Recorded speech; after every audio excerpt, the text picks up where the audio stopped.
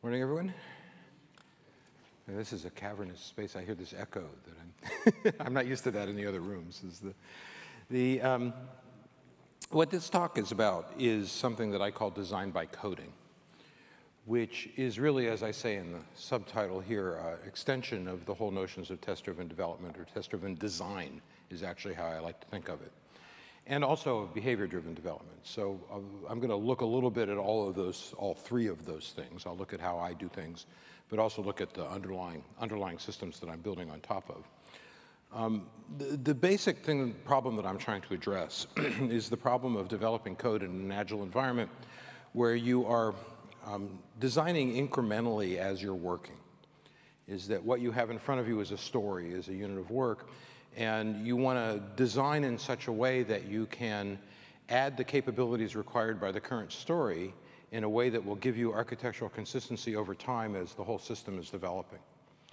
And you can do that in many ways. It's a continuing thread through a lot of the sessions I've been giving in this conference is that at the center of this is object-oriented thinking in the sense of modeling the domain in order to produce a program and getting a one-to-one correlation between the domain model and the software. So if, for example, you've got a ordering system, you'll have an order object and a customer object, and the customer might have an address object in it, and the order might have line items in it, and the line items might have inventory items in them, and so on and so forth. But those are all domain-level concepts, and they would map directly to classes inside the systems that we were building, assuming that we're building in an object-oriented language and we have classes. So the idea is to try and keep that one-to-one correlation. So the question is then, from a development point of view and also from an agile point of view, how do you do that without having this massive upfront design effort and also a massive pile of documentation? Is the documentation in particular is anathema in the agile world, though people misunderstand that. As often I will hear people who don't understand agile saying, well, agility, we have no documentation in the agile world, and that's not actually true. You have a lot of documentation. The issue is that the documentation is at a place where it will do some good. Or to put it another way, if you have a document that is separate from the code, first of all, the odds of that document actually describing the code are zero. Right, is you'll spend a lot of time putting the document together, but within 10 seconds, the code will have changed and the document will have not, and you've got nothing. The other problem with those kinds of documents is that most of us realize that problem. So HP did a study of documentation, probably 15 years ago now, a long time ago. And one of the things that they found is that nobody reads it. And you'd think that we would have all known that, right? How often have we actually read the documentation for the systems that we're working on? Even when we come into the company, right, as a brand new employee, you pick up this huge stack of documentation and read about 3 pages of it and say, the hell with this, and you go find somebody who can explain it to you, right? Is that nobody reads that documentation.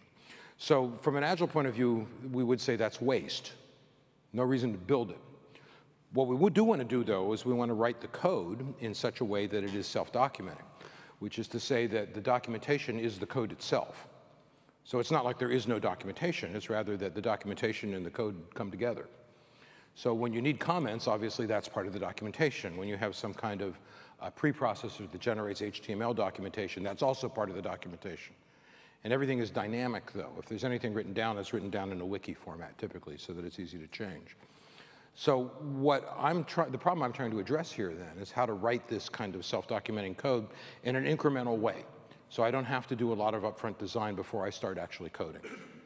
So that is the problem at hand. Now, I made a little video about this. So if you want to follow on to the things that I'm saying, this is about a 10-minute long video that will distill pretty much everything that I'm going to discuss over the course of the next 90 minutes. I have it up on my website. I also put it up on YouTube. That's just the Google thing is just a shrunk version of the longer YouTube URL. But the process is pretty straightforward and it's pretty easy to describe. So it's built on top of TDD. TDD itself is a design practice, which is something that people don't understand when they look at it. They think of test-driven development as being a way to produce tests because it has the word test in its name. And in fact, when you learn about agile process, often you will hear the exhortation that you should write your tests first. which in practice you might or might not do, is that you will certainly write your tests at the same time as you write the code. Whether you actually write them first or not is another matter. Some of them you will write first. The acceptance tests you write before you write any code. The unit tests you might write as you're writing the code or not. Now, if you're doing strict TDD, you will do the unit tests before you start writing the code also. The basic thing that people don't understand, though, is that the point of those unit tests is to be able to write the correct code.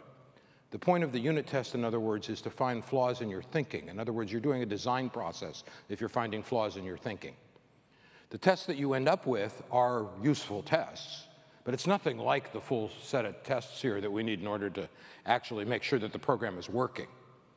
So any kind of tests that come out of any kind of TDD-based process are going to be incomplete by their very nature. Because the point of the exercise, then, is to develop good code, not to develop tests. The fact that we get a bunch of nice tests, well, that's nice, but it's, it's really a side effect of the process. It's not something that we're aiming for. So what are we trying to do by doing this process? We're trying to, well, remove stress. Is that if your tests are in place, it's way less stressful to work on the code. Because if you run the tests and they work, and then you make a change, and then you run the tests again and they don't work, you know exactly where the problem is. And when you're doing any kind of TDD sort of work, you are testing, oh, I don't think I go more than 5 minutes without running my tests. And 5 minutes would be unusual. It's typically I'm running them once a minute or so. So the side effect of that, of course, is they must be automated. There's no way that you can do this kind of testing if it's not automated testing. But it takes all of the stress off the code. I never look at a piece of code and stare at it for 10 minutes to try and figure out whether or not it's going to work. I just run the test. And if it doesn't work, it's probably going to take less time to just throw it out and rewrite it than it will to try and figure out what the problem is. So it radically changes the way in which you put code together. As a consequence, it's also reducing my development time, because I'm not spending a lot of time staring at the code trying to figure out whether it's going to work or not. Is that programming, as we all know at least, is largely an intuitive activity, right? You do what looks good. You do what feels right. And it's not an analytical activity, as none of us do mathematical analyses of our programs in order to determine whether they're correct before, as we're coding or before we decide to run tests on them. That's an interesting academic exercise, but it's not the way that we really work. So if we can just program by the seat of the pants, if we can program intuitively, thinking this is the right way to do it, we actually develop code faster than if we have to sit and do a lot of analysis on the code as we're working. So having a large number of small tests in place and being able to run them in an automated fashion allows us to work that way, because we can tell immediately when our intuition has led us down the wrong path. It makes it easier to refactor. Is that refactoring, as we all know, is the process of taking a piece of working code and making it better without breaking it. We don't change what it does, we just make the code quality better. Well, if you don't have these kinds of tests in place, you cannot refactor. It's that simple. And this is a good example of how agile processes tend to mesh with each other and interact with each other. Is that one of the common agile practices is this notion of test-driven development, right? Is writing the tests first. But then refactoring is a big part of any kind of agile process. Aggressive refactoring. Merciless refactoring is the phrase that they often use. The thing is that you can't refactor if you don't have the tests. It's not possible. And when a company is moving to agile from a non-agile way of working, the first thing you always have to do is write the tests. There are never enough tests if you have not been working in an agile way. So the very first thing that you have to do, and just to make the code usable, you make the code maintainable, make the code so that it can be expanded in a flexible way, is to put tests in place so that when you make the changes, you can guarantee that you haven't broken anything.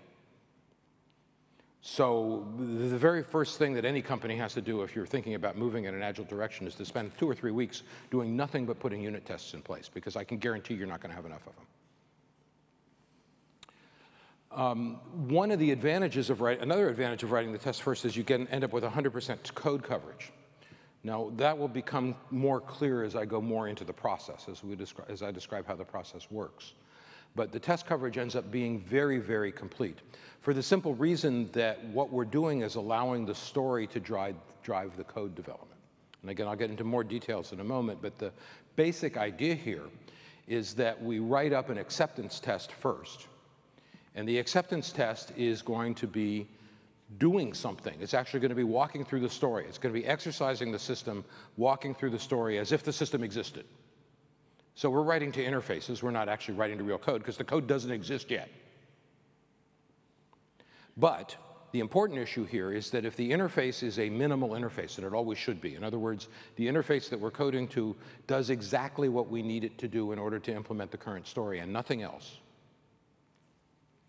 And then when we go to implementation, if we implement exactly what we need to do to make the story work, or to put it another way, if we implement exactly what we need to do to make the test pass and nothing else, then we have no unnecessary code. Every line of code that we have written has been focused like a laser on getting the current story to work. And since the test is what's driving that process, what that means is we have not written a single line of code that's not going to be exercised by the test. And that's really important. So we end up with 100% test coverage, which is a hugely important thing. And the other thing that we get out of that is we get the minimal code set. So what you have to resist if you're going through this process is the tendency, which we all have, to look at something like a function call and go, if I only added this extra argument, it would sure be a lot more flexible. You don't ever want to do that. Because if you add that extra argument, you're going to be adding paths through the function that are not tested. Because it's covering some future eventuality which is not in the current test. Moreover, you're going to make the function more complicated. Could be as much as twice or 3 times more complicated than it needs to be in order to handle the extra argument. One of the basic metrics that one uses to measure complexity in code is cyclomatic complexity. You can buy and also download now, there are open source tools that will analyze a program for cyclomatic complexity. It is by far the best measure of complexity that you can have. And it's doing a very simple thing. It's just basically what it's doing is counting the number of branches there are inside functions. Cyclomatic complexity numbers should be very low, in the 3 or 4 range. In other words, there should only be maybe 3 separate paths through a given function. And if it gets higher than that, the code gets almost impossible to maintain. One of the first things that I do, again, when I look at code to see whether it's worth dealing with at all, is run a cyclomatic complexity metric on the code. Often when I go into code that was developed in a procedural way, the complexity numbers will be up in the 50s. And remember, I think that 4 is okay, and I'm really worried about 5 as being too complex. And I find numbers up in the 50s. So the point here is that that code will not have 100% coverage, I can guarantee it. Is that all of those extra paths, the vast majority of them will be paths that are never followed by anything in your program, which is a big deal, right? It took a lot of time to write that code. It takes a lot of time to maintain that code. It takes a lot of time to make any changes, because every time you make a change, you've got to look at all of this code that is never called. And we really want to avoid that situation. So working in this way, by doing the tests first, tends to let us get to a program that doesn't have all of this extra baggage in it. It improves the architecture as a consequence. The architecture gets much simpler. You want the simplest possible architecture you can have. And that's, of course, a good thing. Now, this is all based on the notion of mocking. Is that the way that we're working is based on the notion of mocking, because remember, I said a moment ago, we're coding to the interfaces. Well, in order to run a test, the interface has to be implemented by something. You can't just run an interface. So the idea of a mock is that a mock is a very, very simple implementation of an interface. Simple enough to run, simple enough to succeed in the sense that when I run through my test, I start out with it succeeding. The state you always want to, they say go back to green. You always want to be in a situation where the tests all pass, even when you haven't written a line of code yet. So the mock is the basic implementation of the interface that does literally nothing other than what you need to do in order to get the test to pass, which means that most of the methods will be 1 line long and they will return true or return false. Right? They're not going to actually do anything except pretend to work. Now, mocks you can hand code, and often I do, but you can also generate them in a machine, with a machine. So there's a lot of mocking frameworks. In the .NET world, I've used MOQ, In the Java world, I've used PowerMock and Mockito and those kinds of systems. There's a lot of systems that will generate mocking implementations for us. But truth to tell, those are handy, but they're not essential, is that you can do this stuff by hand very, very easily because it's so simple, is that the generated mock is really just a bunch of return trues and return falses. It's not going to take that long to write the thing. Looking at the things we're testing, we also have to think about the environment within which we are testing. In other words, there are going to be 3 layers here. There's the object under test itself, but there are going to be clients that use the object from the outside, and those are easy things to test. In other words, if what we want to do is monitor the messaging flow into a system, we can take the object we want to test and just wrap it with an object that has the same interface. And in fact, that's what most mocking frameworks do, is they take a class and create a derived class that overrides every method of the base class with one that just returns true or false. So that's testing from the outside. That's easy. Testing from the inside is a little harder. In other words, when we're testing an object, we want to be looking at how it interacts with its surrounding context. And the surrounding context can be clients to the object, but the object uses things. And those things that it uses are also surrounding context. So one of the things that's going to happen here is that we have to, oops, that's really saying the same thing the last code did. Oh, I got a slide in the wrong place. But just ignore this slide for a second and look at me, is that we're going to be using some kind of dependency injection system in order to make this work. In other words, part of the coding process, in addition to doing the mocking, is we have to tell the object, I want you to use this instead of that when you do work. So for example, if you wanted to test that some internal data structure was in the state that you expected it to be in after a set of messages ran, you can't use a default off-the-shelf hash table or something for doing that because it doesn't have any logging capability in it. So you have to pass into your object a version of the hash table that can log the fact that things have been added to it so that you can verify that things worked correctly inside your test. So you're often injecting into your object things that are needed for the tests to work, which means that you've got to be thinking about that as you're doing the coding, is there have to be ways to get those objects in the center into the object somehow. Depending on the language, you may be able to do that with introspection APIs, but more often than not, it turns into constructor arguments, things that are passed into the object when you create it. So when we're testing using a mock, the basic idea is that we're simulating the clients and the servers, the things in the middle and the things on the outside. We are not using real things. We're using fake things that are just measuring the fact that they have been used. So again, using the inner data structure as an example, when I put something into the data structure, well, it'll do that, but it will also log a message saying, I've just put this into the data structure. So it's giving us some information about how things are interacting. And again, we can use a mocking framework to do this, or we can make our own. It's not that hard.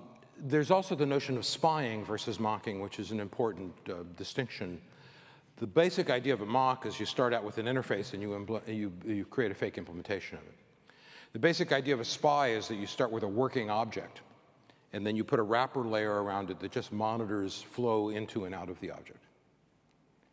So spying and mocking, if you go into the test-driven development literature, you will find that they don't like spying, is that they think that the notion of spying interferes with the basic things that you're trying to accomplish with test-driven development. And to some extent, that's true.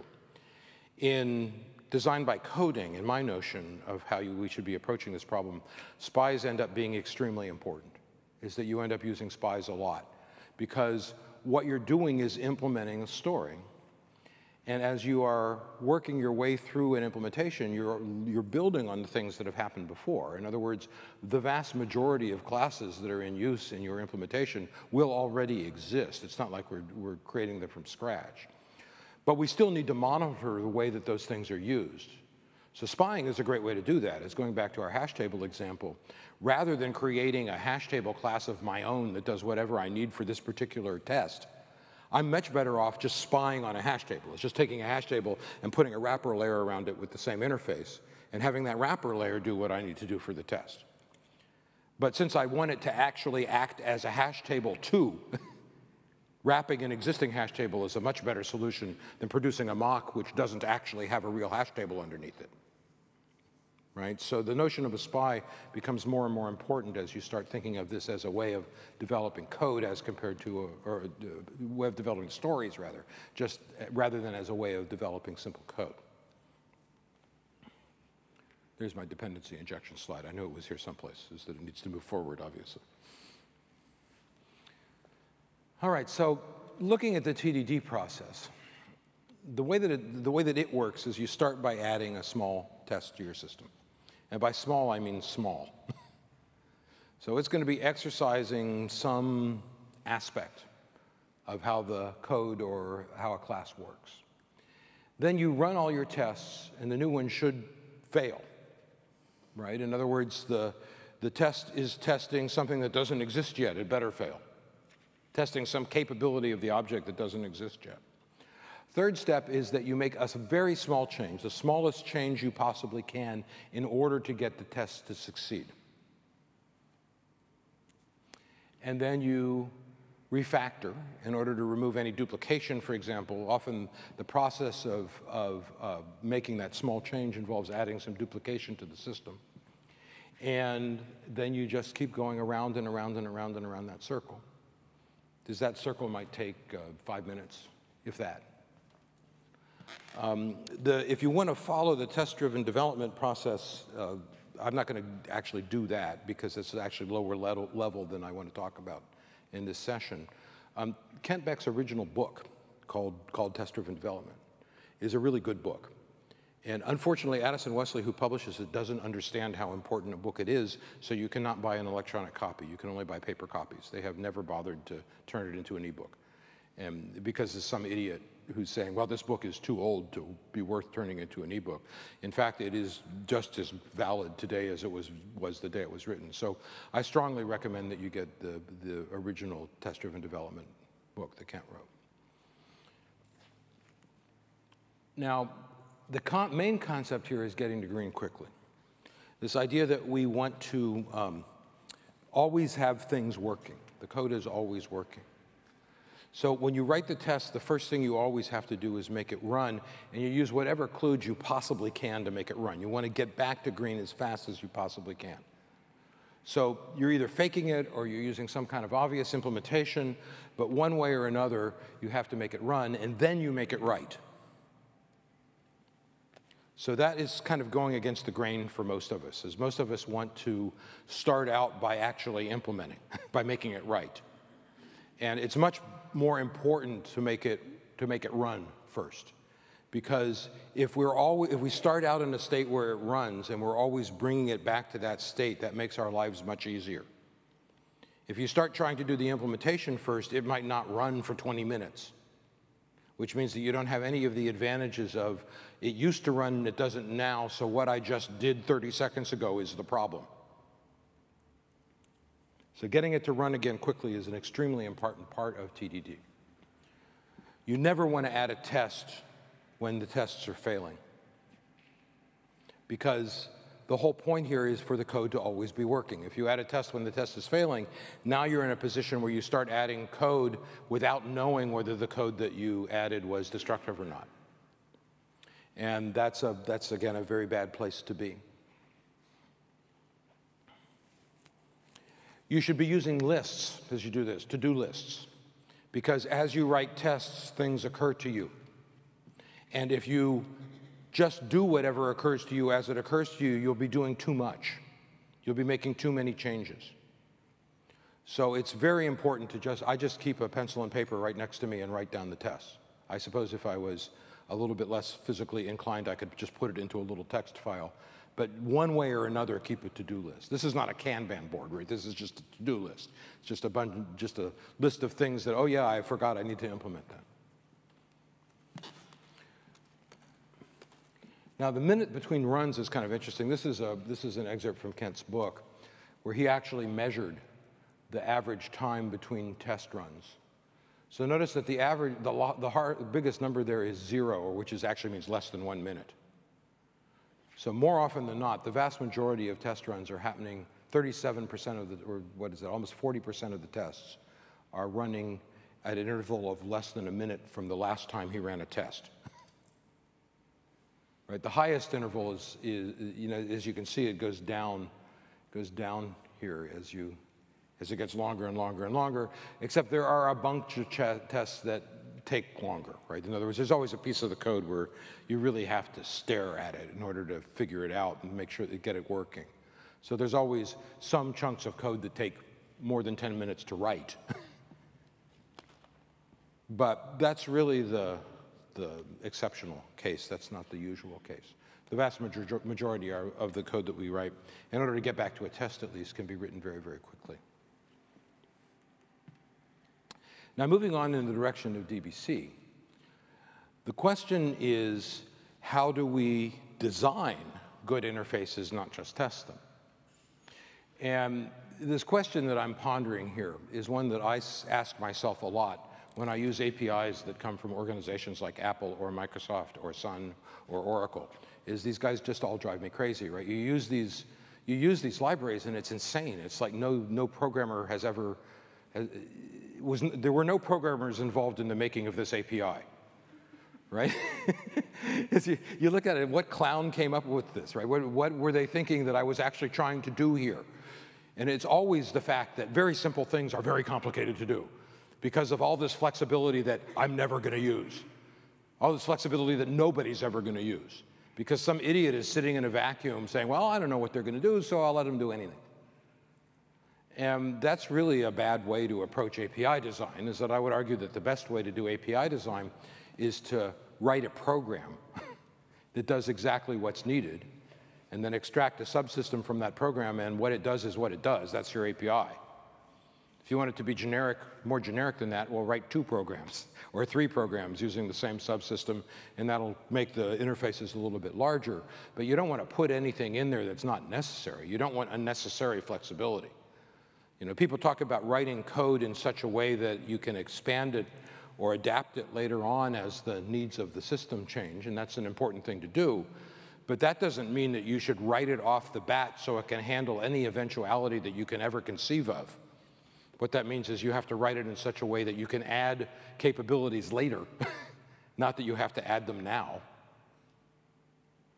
So generally speaking, then, we want to make our APIs as clean as possible, and we want them focused very tightly on what we're actually trying to do. And the problem here is this clown is making guesses about what we want to do, and I don't want to work from guesswork.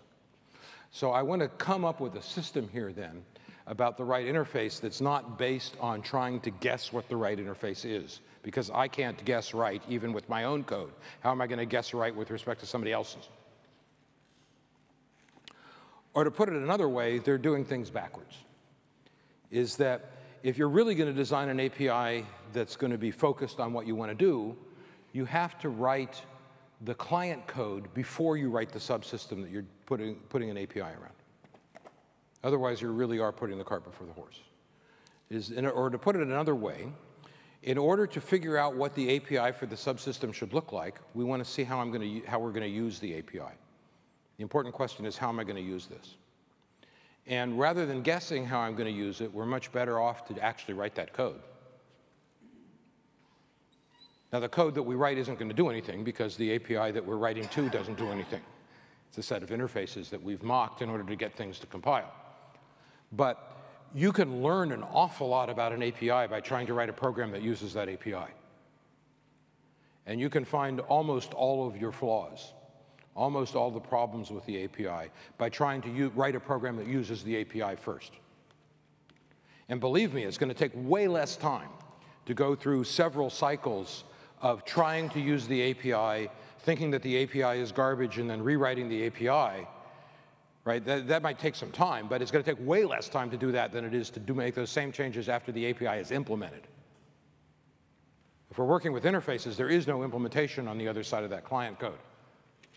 All we're trying to do is to make sure that the calls make sense, that there's a minimal number of them, that we're passing exactly the arguments that we need to pass and nothing else. More importantly, that we're getting back out of the methods the information that we need to get work done. Right? And we can find out all of that information without actually implementing the subsystem. By subsystem, that could be something as small as a class. So we're way better off than starting off with the client code. You want to write the client code before you write anything else. So the basic process then is you start off with a user story. And I mentioned this back in the keynote, I'll repeat it, is that the idea of a story is that a story is a narrative that takes the user through the process of doing something with the system that will generate an outcome that is useful, is valuable to our user. Logging in is not a story because it produces nothing of value. Adding a menu item is not a story. That's just a functional requirement because adding a menu item will not produce an output of value. Right? In order to be a story, it's got to be a narrative that is taking our user through the process of doing something at the domain level. Is this making sense to everyone? Now, there are a lot of reasons why we have to focus on that domain, but the main one is that, as I said a moment ago, we want to end up with a system where there's a mapping, a direct mapping, between the domain and the code itself, so that objects that exist at the domain level also exist inside the code, and they interrelate in the same way in both worlds. If you were to misdefine your story, and that happens a lot, is that a lot of the work that I do involves going into companies that are trying to transition to Agile and help them do that.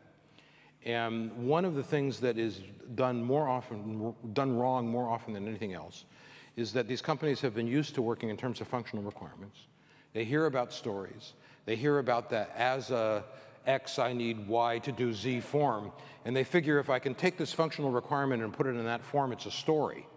They use the word story and functional requirement as if they're interchangeable. And that's just nonsense, is that a story means story. It's the same definition that you get when you look it up in a dictionary. So a story has to be a narrative. And the whole point of that is to try and keep things focused on the domain. If you're taking, as a user, I need a menu item to do X, that tells you nothing about how the domain works. So everyone understanding what I'm trying to get at here. So getting the stories right is very, very important, and they must be actual stories. So when I teach Agile, I spend a lot of time on story development, because getting the story right is really the center of everything. And it's got nothing to do with functional requirements. If I'm handed a list of functional requirements, the first thing that I do is say, okay, you want me to add this menu item? Why? What are you doing? What's the domain level process that you're going through that would be made more effective if I added this menu item? And once you learn that, once you learn what the story is, then you can make some decisions about whether the best way to solve that problem is by adding the menu item. Usually it's not. Usually you're better off doing other changes. The reason the functional requirement exists, though, is because whoever came up with that requirement couldn't imagine that we can actually make a change that would make the program better. All they can imagine is that we can add stuff to the existing code, not that we can improve the existing code. I'd much rather improve the existing code and make the program better than just adding all these accretions over and over and over again until we have this huge pile of menu items, right? Is that all of us have used Microsoft Word, is God. This is a great example of why accretion is a bad idea, there's too much stuff there. And most of the stuff is stuff that we're never going to use. So we start with a story. Next thing we do is we invent the interface that we wish existed. We invent an interface that we can code to in order to implement that story.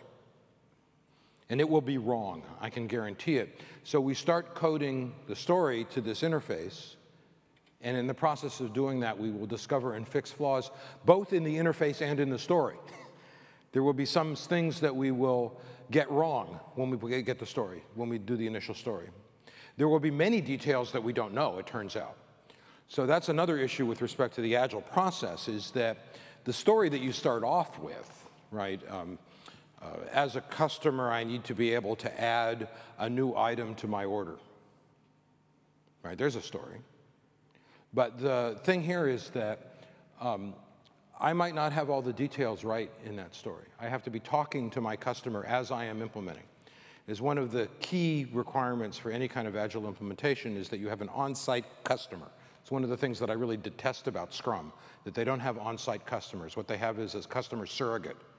Moreover, the customer surrogate, the PO, is not maybe a customer representative at all, because his main job is to represent the business. And the business may or may not be talking to the customers. If you're going to really do Agile right, you've got to be talking to the customers. Is everyone following what I'm saying here? I'll give you an example of wrong versus right. Let's think about how the Amazon checkout page works right now. Right? Is you do a bunch of orders, and I can guarantee that all of us have exactly the same goal when we hit the I want to buy it button. And that goal is to leave the Amazon site as quickly as we possibly can. Right? Is everyone with me here? Well, if you have an implementation of that story that didn't take that goal in mind, what you'd end up with is the bad checkout processes that we've all seen, where you have to go through 6 different screens, and each one has to be done right. And sometimes you have to go backwards, but you try and go backwards, and it doesn't populate the screen properly. And we've all wrestled with this garbage. Right? Well, that's because they're not focusing on the user story when they write that code. They're just thinking about the data. I need to collect this data in order to check out. Well, the data is the least of it. What I care about is the process that I need to go through. And I have a requirement as a user, as a customer, that that process be painless. So the other indication that I see when I see these bad checkout pages is that nobody sat down with the customer, not even themselves in the role of customer, and thought, is this reasonable? Is this something that I'm happy with as a customer? So when you do that, when you sit down and start talking to your customers, the stories change. So as a customer of Amazon, I need to add a new item to my order. That's a very minimal representation of the story. That's not enough to implement. That's enough to maybe decide whether I want to implement. That's enough to say, this is a more important thing for me to be working on than that. But once you start implementing, you need more detail. Now, the way you get the detail is not by having a mini waterfall inside your iteration. You don't then spend a day designing before you start implementing. You just start working.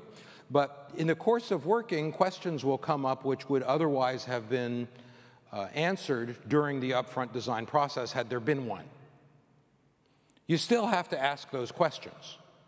You can't write the code without asking the questions, without getting an answer, but you're not doing an upfront design process, so you have to ask the questions while you're coding. That's why you have to have your customer on site, because if the customer's not sitting there in the room with you, it's going to take way too long to get answers, which means that you're going to be tempted to not even ask the question. You're just going to guess what the answer is, and now we're back with that clown. So the customer's got to be there in the room. There's no way to get rid of the customer, move the customer out of the room. Anything that you do that moves the customer out of the room is going to introduce problems into your system. So one of the things we're doing here then is refining the story. We're not just refining the code, we're refining the story as we work through this process. Because the customer is going to be sitting there in the room with us. As we try and implement the story, questions will arise, and we need to ask our customers what the answers are.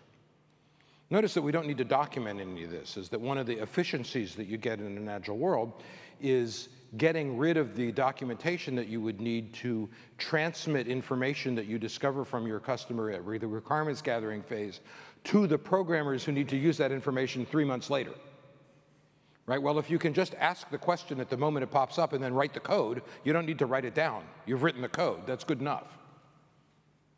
So all of the time that's spent writing documents, the sole purpose of which is just to transfer information to somebody in the future, we can eliminate all of that stuff, which makes the process very, very efficient. So going back to that story notion then, the as I want to, so that format is not a bad format. At least if we do it right. Now, bear in mind though that what we're as here is not user or something like that, right? It's got to be an actual role in the actual system at the actual domain level. Right? In the example here, as a banking customer, right? Or as a client of the bank, or something like that. And then what you need to do is some customer-related task. I want to withdraw some money from an ATM. Is everyone with me here? I, as a customer of the bank, do not want to add a button to a menu, believe me. That's not my goal when I sit down with the banking website. I want to check my balance. I want to transfer some funds. I do not want to add a button. And I want to do that for a good reason. There's got to be an outcome that I'm happy with. In this case, the outcome is that I don't want to wait in line. But the point here is that the outcome's got to be something that's meaningful to the users. One of the things that somebody just mentioned this in the session that I taught on Monday, and I think it's a great idea, is that you could rephrase this backwards. You could say, in order to achieve this value, a banking customer needs to do this. And I kind of like that. I like the idea of putting the value first. It gets you focused nicely on what you're trying to accomplish, right? If you're not accomplishing something valuable, it's not worth doing. So I like that. And at some point, I'll change this slide to flip things over, I think. I like that format. So the next issue, though, is that we need to keep the stories in sync with the code. So at the top, we've got a story. At the bottom, we've got an interface. But there's a one-to-one, as the names are the same. Right? And I've got a dragon, I've got a dragon. I have a knight. Right? The knight has to fight the dragon, so the knight interface has a fight method on it. So is everyone with me here? It's a brave knight, so I have to check to see if the knight is actually brave or not. Right? Notice that I'm not using get brave status here. Right? Because I'm asking a higher level question than that. If I make a change, then I need to make the change in both places. But notice how easy that was, because there was a one-to-one between the original and the code. So that's our goal, is to keep those two things in sync with each other so that as we make changes, it is both obvious and easy about what we're going to have to change. So that gets me into my entire DbC process, which is a lot like the TDD process, but it's at a higher level, is that we start off by designing an interface based on the story, in the same way that I had my knight interface based on the incoming story. And then I developed what really is an acceptance test. It's a test that simulates the story, that pretends that it's some outside agent taking the knight through the process of fighting the dragon. And what it's going to be doing is using the interface to do that. As we do that, we will find problems in the interface. I can guarantee it. And what you'll do then is tweak the interfaces. Right? So every time I do this, I always do it too late, and I always regret doing it too late. Right? Is that I design an API, I'll sit down and I'll spend like half a day designing an API, and then I'll start trying to do this, and the API will be just completely wrong. And I keep trying to force myself to do this 5 minutes after I start designing the API instead of 3 hours after I start doing the API, and I never seem to be able to force myself to do that, but I'm getting better at it. Last one I did, I was at least down at the 20-minute range instead of the 3-hour range. But the sooner you can start in this loop, the better off you are.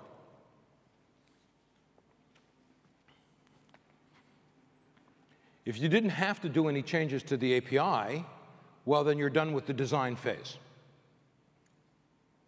Is everyone following me here? Then you drop down into TDD and start developing the code. But we've got an acceptance test here that's green, because we are coding against an API which is mocked in order to succeed, to appear to succeed. So now I can start expanding each one of the methods, one method at a time, using TDD techniques. And that will generate a few more tests, a few additional tests, which is fine. And gradually, the code will be expanded until it gets to the point where it actually works. Each time around the TDD cycle is about 5 minutes. Each time around the DbC cycle is also about 5 minutes. So we're not spending much time. We don't want to do much between iterations here. And even 5 minutes, I'd say 5 minutes is probably an upper limit. All right, now, we can also look at it this way, somewhat more macro view, where we're picking a story, we're implementing a fragment of the story, stubbing out the implementation, and then getting into the run refactor loop. It's just another way of looking at the same process.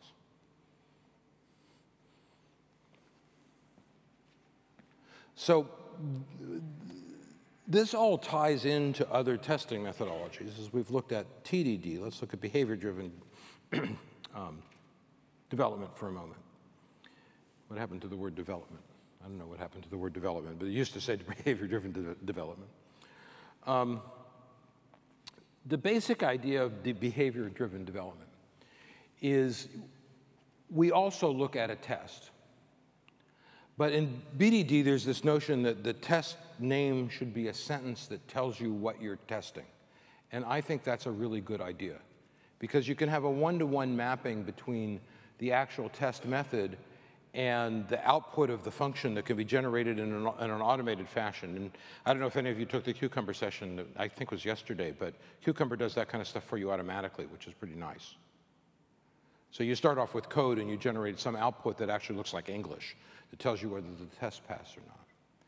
So the first order of business then is that Dan figured out that the test method should be real sentences. But it's better yet if you express it in a form that shows you what you expect to see happening when you run the test. Right? The test should fail when some condition holds, and then specify the condition. Right? Now, if you start thinking about this, what we're really doing is defining behavior here then. I have a little order class, and I've got an order test, but the test is checking that some customer is a valid customer for this order, for example. That's really behavior that we're testing. Does everyone see what I'm getting at? We're not testing state. Let's put it that way. I'm not looking at the state of the order object. I'm testing that the order object behaves the way it's supposed to when I ask it to do certain things.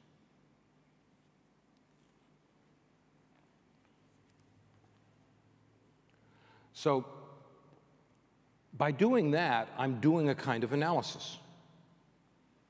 I'm trying to decide what the behavior should be for this object. Exactly how should the object behave? Not only is it a kind of analysis, but the tests now can be created by the users, effectively, as a way of describing the problem. Is everyone with me here? So essentially, the set of acceptance tests that I end up with at the end of this process is my requirements document. But it's a requirements document that's focused specifically on stories. It's not focused anymore on buttons and things like that. It's focused on stories, on what the acceptance test could look like. So Dan, in BDD in general, suggests this kind of form. Right? We're testing to see, for example, that an account has sufficient funds. So given that, given this, and this, and this, when this occurs, I want to see this result. Then I should see this result. But again, this is focused on the story. And whether you have these chunks right is something that your users can tell you.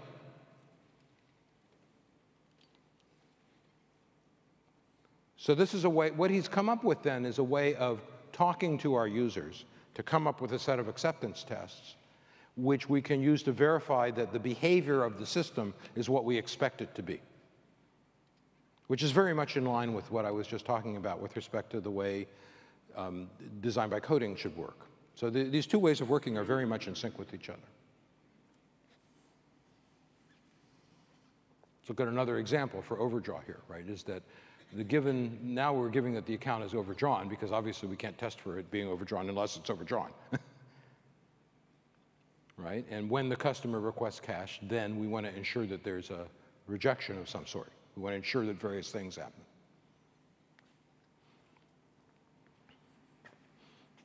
So in BDD, we just take that and translate directly into an executable image. Right? This is really exactly what we were just looking at before, except we've expressed it in code rather than English.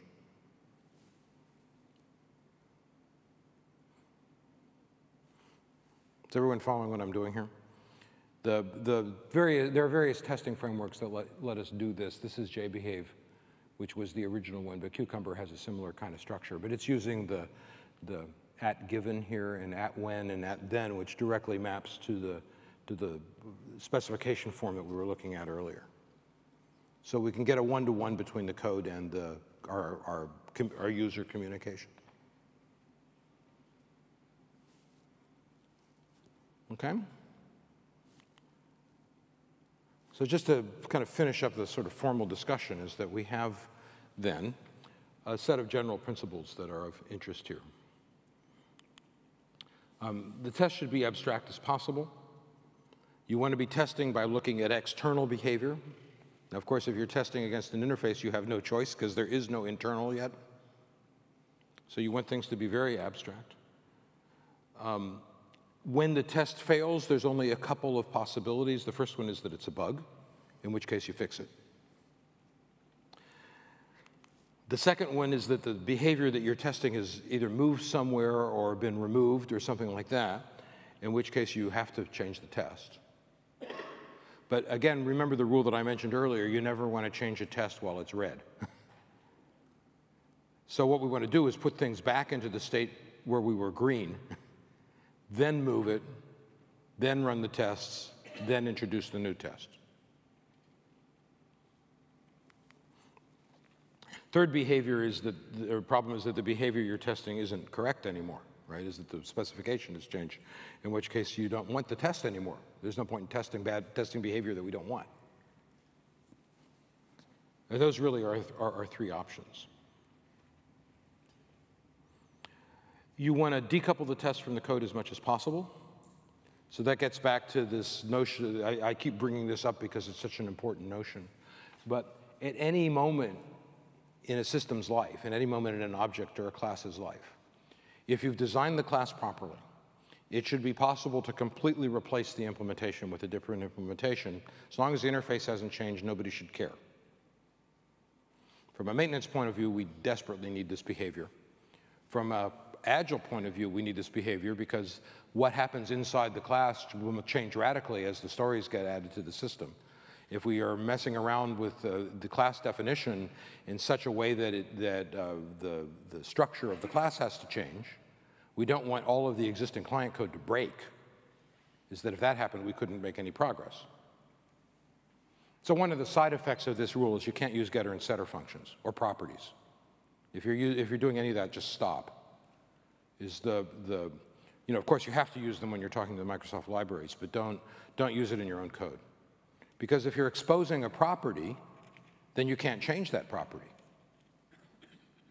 Right? Even if you're exposing something as simple as a type, if you're exposing something as an int, and then another story comes along and suddenly it's got to be a double, all of the code that uses that int is going to have to be rewritten. From a maintenance point of view, that's just too hard. So you want to write the interface to the system in such a way that you can make any change at all to the implementation, and that won't impact the classes that are using the object.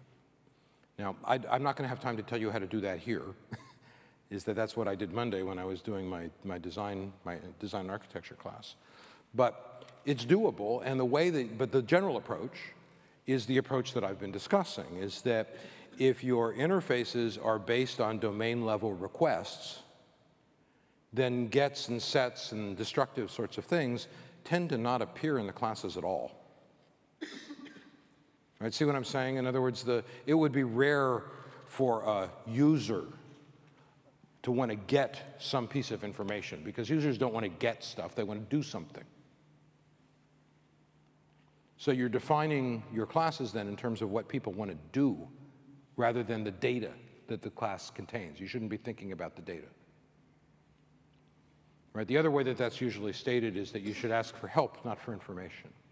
Instead of asking for the data that you need to do some work, you should ask the object that has that data to do the work for you. We call this delegation in an object-oriented world. And you want to delegate as much as possible. You want to delegate work to other objects. You don't want to get information out of the other objects. You want to have them do the work for you. So it's the same amount of work, right? We've got to do that code's got to exist somewhere. So this is really just an organizational principle. It's saying that code should be inside the object that has the data rather than outside of the object that has the data. And the advantage of that is that you end up with much less code.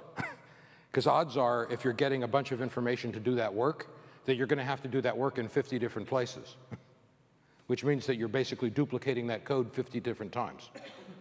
If you move the work into the object, there's no duplication at all. So the code ends up getting much smaller, much simpler when you approach things in that way. It's an organizational principle, but it's an important one. Now, going back here, though, the testing, though, this is particularly important in testing because you don't want your tests to break. If the test bar goes red, we're in deep trouble. And we really don't want to be in a situation where we make a small change and half of our tests stop working. So the more your tests depend on the implementation of the object, the more fragile they'll be. So when we start talking about a testing world, following these rules becomes very, very important, because we can't break stuff. We can't break our entire test suite because we had to change a float into a double or eliminate a field entirely. Everyone understand the point that I'm trying to make here? So these kinds of general object-oriented rules are very, very important with respect to testing, because it keeps the whole test process flowing smoothly.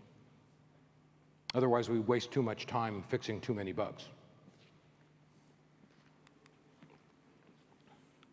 So you don't want to assume anything about an implementation in a test, right? This is making assumptions. This is making a lot of assumptions here, because it's effectively doing a get value, right? We're assuming that it's a float, among other things, or a double, right? Something that can be represented in a particular way. So you want to avoid these get set methods. They don't help you. The other thing is that you want to change only one thing at a time when you do tests. You never want to you never want to be in a situation where the bar is red because 2 or 3 or 4 things have broken. You only want one thing to break. So you do things in very, very small chunks. The other issue is that you don't want to change the test in the object that you're testing simultaneously, because then you don't know whether the problem is in the test or in the object. So you should only change one at a time. You don't want to change both at the same time. The idea of the law of Demeter, right? You only talk to your friends, is the notion of the law of Demeter, in other words, is that you don't want to go through intermediaries to get work done if at all possible. The classic example of a violation of the law of Demeter is the so-called train wreck code. The issue here is that there's a lot of dependencies here, right? For this to work, well, first of all, everything along this chain has to work. And if the whole thing fails, it's hard to tell whether the problem was here or here or here, or maybe even here. That might be null. So everyone understanding what the difficulty is. So I should say that there is another pattern that you see when you go into functional programming, where you see things that look like chains like this.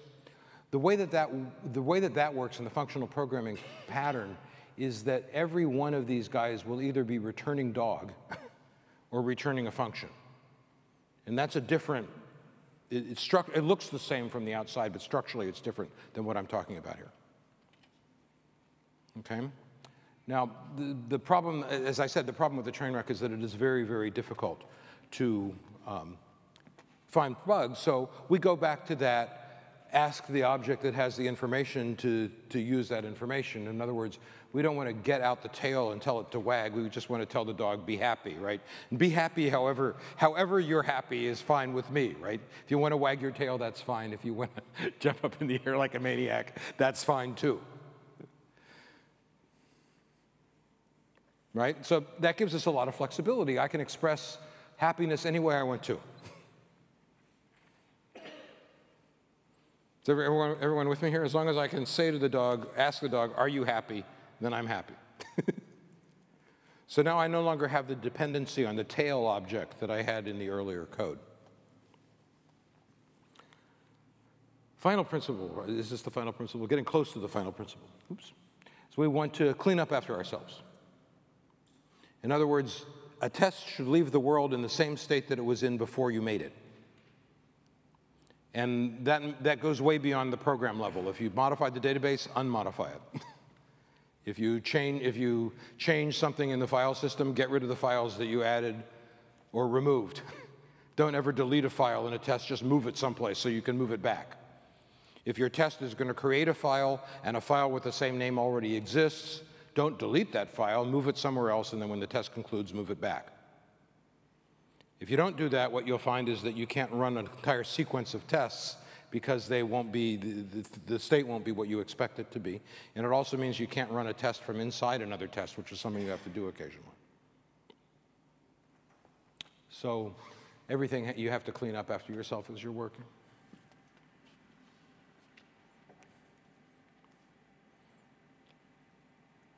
All right. So any questions here? So I'm going to live dangerously here and try and actually code in front of you, as we'll see if this works or not. I had a long night last night, so we're likely to see the downside of testing more than the upside, but depending on how many mistakes I make as I type. But let's try and actually do it. Now, I'm going to do a couple more slides because these are the first part of the process, and it will save me a little bit of writing. First order of business is I'm going to use authentication here as my test case, just because I need to do something simple, right? This isn't a full-blown story. I mentioned earlier that logging in is not a use case, right? It's not a story because there's no useful outcome. Authentication falls in the same category. That's not actually a story. Simply authenticating a user is not there's no useful outcome there. There's no work product of value produced. But it's going to be part of some bigger story, of course. So we might as well look at that in the sense of, if I'm working on a bigger story, I've got to think about that. Now, the first order of business is that if I'm creating a story, I have to do it within the context of what's called a system metaphor. And if you're thinking about logging in, there are lots of metaphors that come to mind, but one of them that's not a bad one is this notion of a guard asking somebody to sign in to a building as you go into the building. All right, is everyone following what I'm saying here? In other words, I want to keep this in the domain as much as possible. I don't want to go into the realm of computer programming, because one of the points of this exercise is to come up with a set of classes that have some connection to the domain. So I need some kind of metaphor that my users are going to be able to understand. I don't want to abstract to data structures immediately, because my users are not going to be able to understand that. So a lot of this has to do with the needs of communication as much as anything else. So if I'm authenticating a customer, the guard asks the customer to sign in. The guard finds the customer's signature card in a card file. And if the signature's a match, they allow the customer into the room.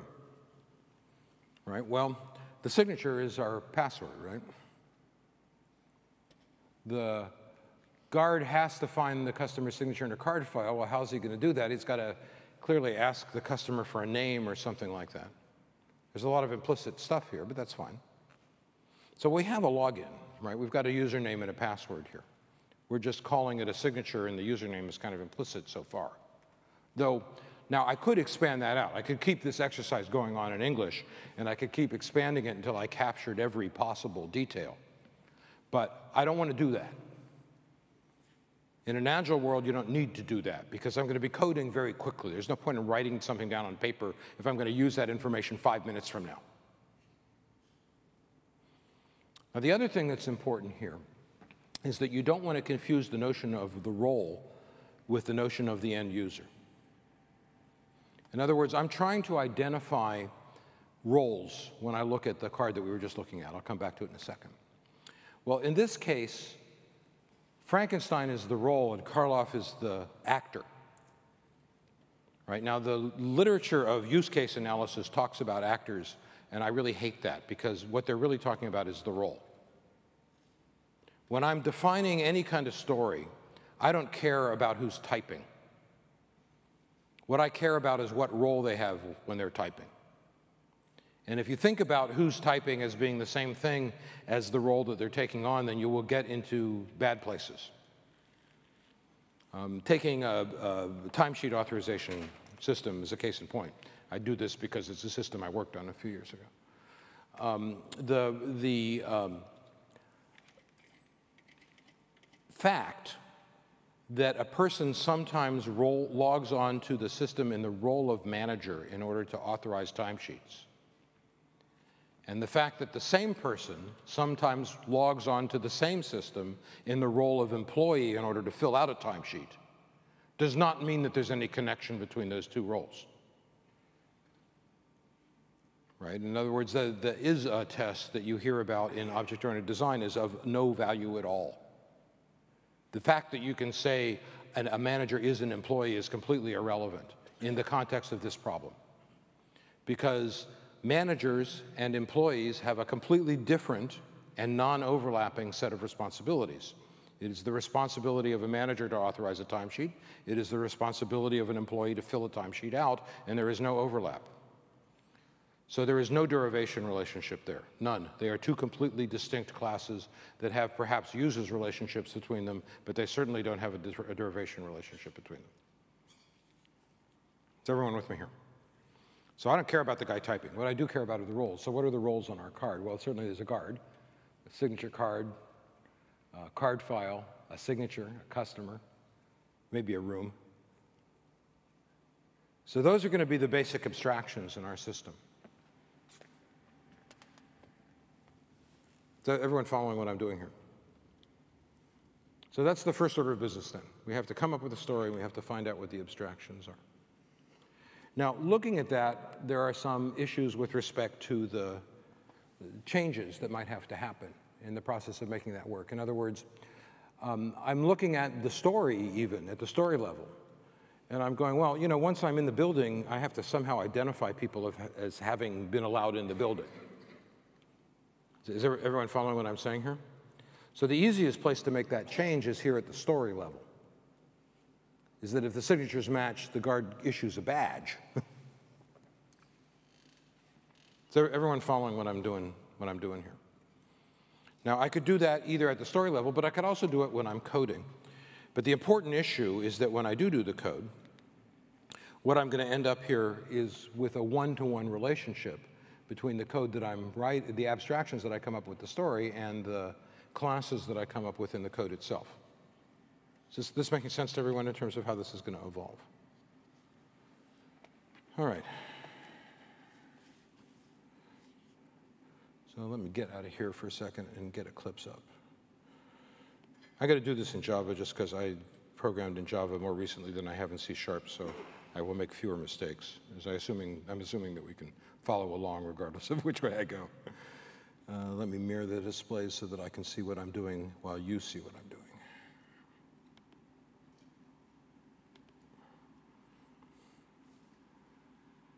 Good. Is that visible? Should I make the font larger? I can make the font larger if I need to. You can't see it. OK.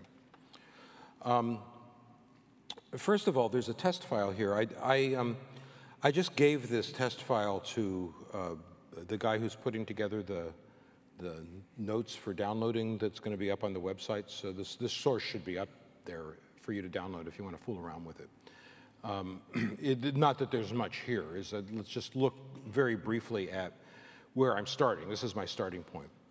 As I said, I'm writing it in Java. So I have two files. One of them is just a simple file that is executing a method.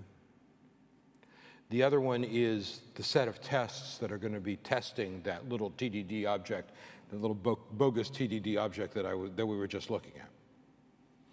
And I'm using Mockito here, which is the rough equivalent of mock, of MOQ mock in the .NET world. But the basic idea is that you have a set of classes. This is just the basic JUnit functionality, but you have a set of classes that could either set up the entire test suite or set up before or after an individual test. So one of our basic principles is that if you change something in a test, you should take it away. You should fix it afterwards, and before and after give us a way to do that. Before class and after class give us a way to set up an environment for the whole set of tests to run and to tear down the environment that the whole set of tests used. Inside that environment, each test is labeled here with as you can see, with a .test directive that indicates this is a test. All right, and I'm checking. There are various things that you can check for. In this case, I'm checking that we have a null pointer. This particular test is creating a spy around the system class. We talked about spies. The notion of a spy is to put a wrapper around something to make sure it works or to change its behavior. In this case, the spy is spying on the system class, and then here's my test framework saying, when somebody asks for the config property from the system object that we are defining, then return this string instead of the thing you would normally return. So this is a way of putting a wrapper around an object and changing the behavior of a method without actually putting a wrapper around the object and changing the behavior of the method. Whether this is easier to do or not is arguable. is that some of these tests, when I've written using frameworks like JUnit or PowerMock or any of those things, end up being more complicated looking than it would have been if I had just written a wrapper and gotten it over with. Right? So there's no rule, hard and fast rule that you have to be using this stuff, but it's worth using. The mock is kind of interesting. Here's I've created a sample interface, and now I can produce a mock of it just by saying @mock, and what this will do is actually implement that interface with methods that don't do much that's interesting, but we will get a full-blown implementation. And then I can use directives like the when directive that we were just looking at to change the way that that mock behaves if I want to. All right, is everyone understanding how this is working? So this is my basic mocking framework. There's nothing particularly earth-shattering here. So let's think about the notion of doing some kind of test-driven development approach or domain-driven, or it's too, as I said, I had a long night last night, as talking is sometimes a problem, but we'll take a design by coding a DbC approach here, right? So we know as a fact that we're going to have a guard class.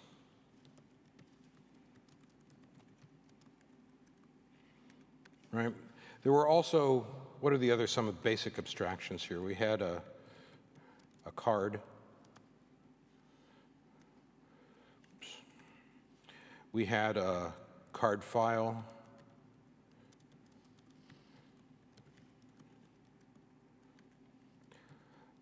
What else did we have? We had a signature. Actually, I guess a card is a signature card, isn't it?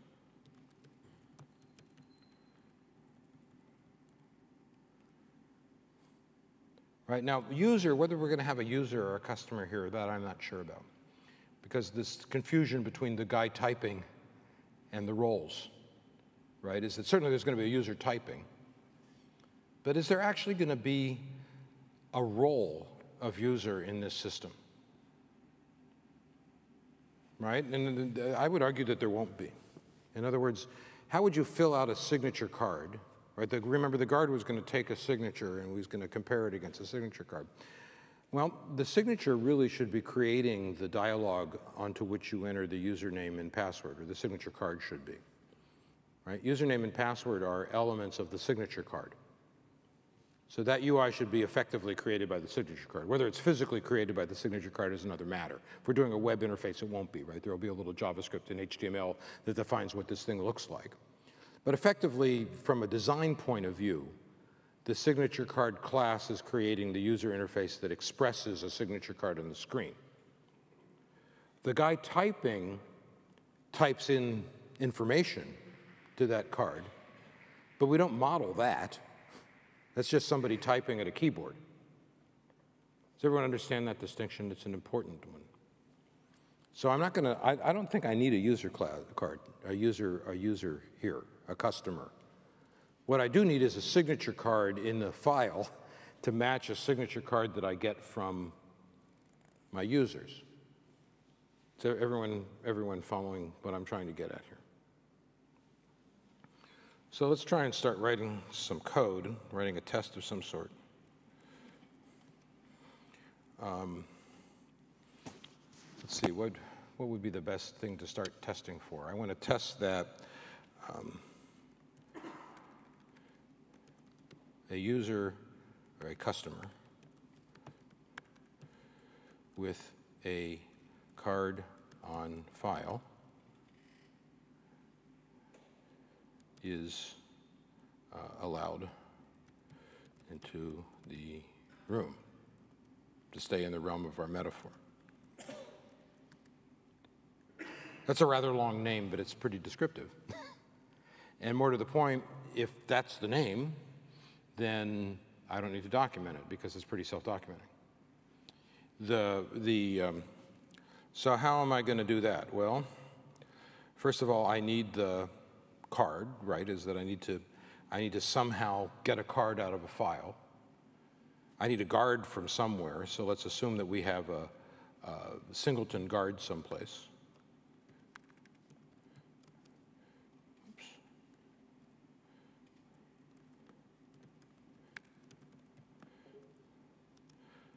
And now I'm in trouble, right? So how do you do that? Oops. How do you do that? You can't, because the guard is an interface. Is everyone following what I'm saying here? Well, again, if we look at the way that we would do this inside our mocking framework, which is the easiest way to do it, I can, oops, go back. There it is. I can do it that way, which effectively does the new for me. Or I could actually make a small implementation. So the easy thing to do is the mock. So let's do that.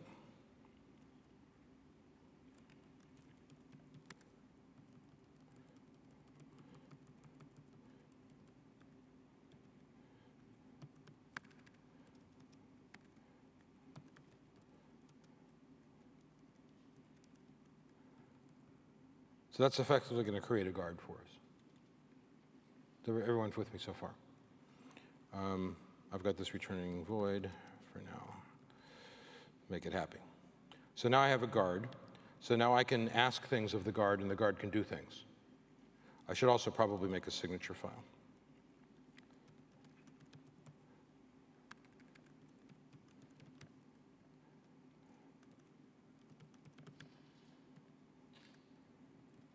Okay, is everyone following me so far? Well, now I have to ask the file. I'll get a card from, I have to get a card from somewhere, don't I? So I have to create a signature card.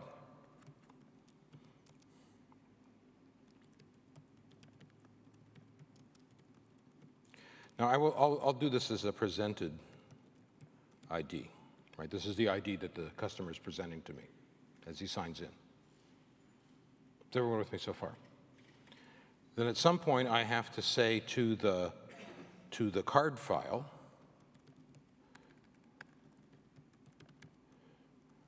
do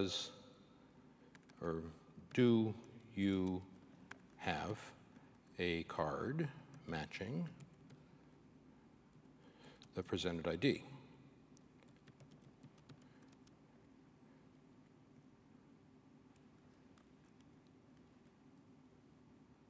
Okay, is everyone with me here? Now, that's going to give me a yes or a no, but we do have the problem of credentials, right? The badge. How do we deal with the badge? In other words, I know as a fact that I'm going to have to get some kind of indicator back here that prove that the guy was who they said there was, but I also have to get a badge. Right? Is everyone with me here? Now, there are a couple things to notice at this stage in the process. I thought about the badge back when I was looking at the story, but what if I hadn't? In other words, I'm sitting here writing this code and I'm suddenly saying, oh gosh, I need to have some object that indicates that we have a successfully signed on user, right, an auth token or something in terms of implementation. And I don't have that here. So I have to then say, well, this is going to have to change. I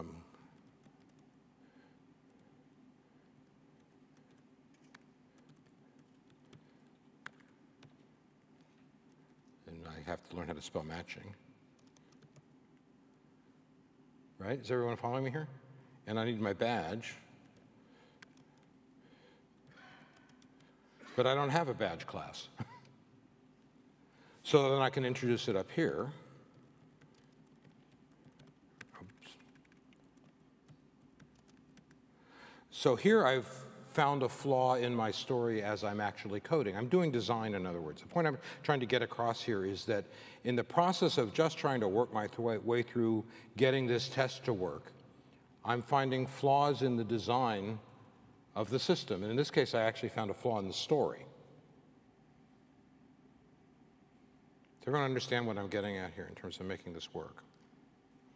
Now we have a problem, though, right, is that this method doesn't exist on the card file class, so I'm going to have to add it. No, it's going to return a badge.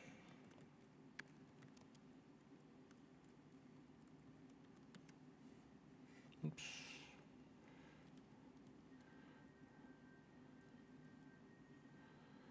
Presented ID, what's that? That's a signature card probably, right?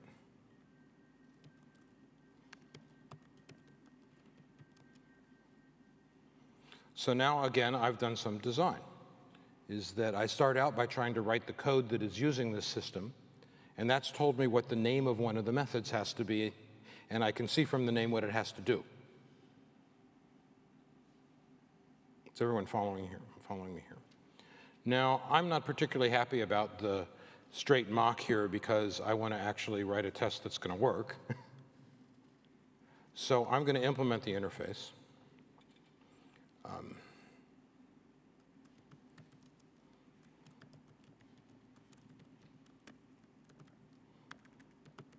In other words, I'm just going to build my own mock here. It's going to have to look the same. And I want it to return. So let's make a mock of the badge.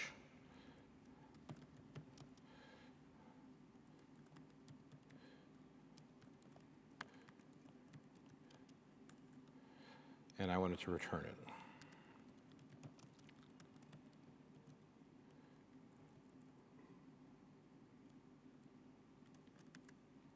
What have I done wrong? Oh.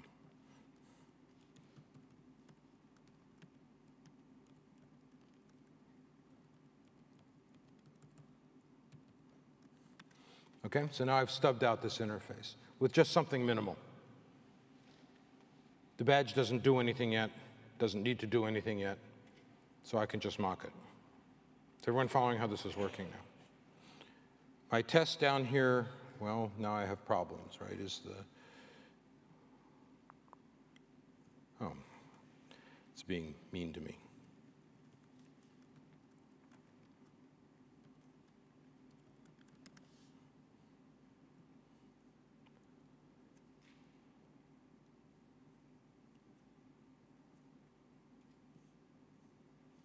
I'm not going to keep doing this because I don't want to sit here and figure it out. But what I want to try and get across, though, is the process I'm using. Is everyone understanding how this process is working? Right, I can keep doing this all day, is that it works exactly the same way. I add a little bit of code in order to try and move things forward. That tells me I'm missing a class, or I'm not missing a class, or I have to add this method, or I have to change this method a little bit. I do the minimal amount of change that I need to get things working. It's not going to work now because it's not compiling it. But if I could get it compiling, I'd hit the test button, and it would run, and the test would succeed. And then I just keep going around and around that loop. Now, the important thing here, though, is that unlike pure TDD, my goal in doing it this way is to develop that interface. What I'm trying to do is develop the interfaces for guard and so forth and make sure that they all have in them exactly the methods they need and nothing else in order to work through one story. So when I'm done then, I'll have the interfaces done and I'll have a bunch of these little stubs for the mocks, right? In the same way that I got rid of the @mock and actually produced a class up there. I'd have these little classes. Now, those little classes are the basis for the real ones. And then I'm going to start flushing out the methods on the real classes. But then I'm falling back into the TDD world where I'm writing a little unit test for each method and then running the unit test to make sure that those work. So what I'm doing here is I am merging the software writing process with the software designing process. And there's nothing different here that I'm doing than I would be doing if I was designing with UML on a piece of paper. The only difference is that I'm using code as the notation instead of using UML as the notation. The process is identical. This is exactly the way I used to work when I was doing big upfront designs in UML. But since I'm going directly to the code, I save all the time that I would have otherwise spent making those giant pictures. And since I'm going directly to the code, at the same as I'm designing, I'm also producing this nice set of tests, which are pretty handy to have around. Okay, is everyone understanding what I'm getting at here? So that's the basic process. The basic idea is to use these tests as a way to do design, is used to uncover flaws in the interfaces and to develop an interface that's a minimal interface for the system that we're trying to develop. Okay, so I could go back to the last slide, which just has my name on it and a giant question mark, but I won't bother. So are there any questions, though? Mm-hmm. Do you ever use whiteboards and class diagrams? Do I use whiteboards and class diagrams? Yeah. Rarely. What I do use is CRC cards. Right? Everyone know what a CRC card is? It's a design aid that Kent Beck and Ward Cunningham actually came up with probably, 20 years ago now. And the idea is that it's an index card, and you write on it the class name, that's the first C, the responsibilities of that class. So if you take the guard class as a case in point, the class name is guard. It is the responsibility of the guard to verify that the presented signature matches the signature on file. That's his responsibility. And the collaborators, who does the guard have to talk to make that work? In this case, the guard's going to have to talk to the card file and probably to the card. Right, so I'll do that for every one of the abstractions in the system, and then I'll go over to a corkboard and I will tack up these cards on the corkboard, and then I will take little pieces of string and actually connect the cards with their collaborators. Now, if you think about that for a second, that is a UML class diagram. But it's a very flexible one. It doesn't have any of the methods defined, it just has responsibilities defined. But it is showing me all of the classes that comprise the system and the relationships, the dependency relationships they have between them. At least it's showing me the users' relationships. Now, derivation relationships, I don't do much derivation. That's a different session entirely, which I'm not doing at this conference. But generally speaking, implementation inheritance is a really bad idea. Extends relationships. Interface relationships, those are great. But extends relationships where you have a subclass and a superclass, it's a really bad idea. If you want to do something offline, you should Google the phrase fragile base class and read about it. But fragile base classes are a big deal. So I tend to not have derivations, so those don't appear on my corkboard. So no, I don't use a whiteboard, but I use this equivalent. The one UML diagram that I do use a lot is an activity diagram. Because if I have a big complicated story and I'm sort of having a hard time keeping track of what the flow is through this story, I find that activity diagrams are pretty handy for that. But I don't use any of the dynamic model stuff, right? Sequence diagrams and stuff like that is that I figure the code is just as good a way to describe that as a picture. And I use, for the static model, I use my corkboard with the CRC card stuck up on it. Any other questions? Well, I will be here for the remainder of the day, so please feel free to collar me and ask me any questions if you have them. And thank you very much for coming to the session. Have a nice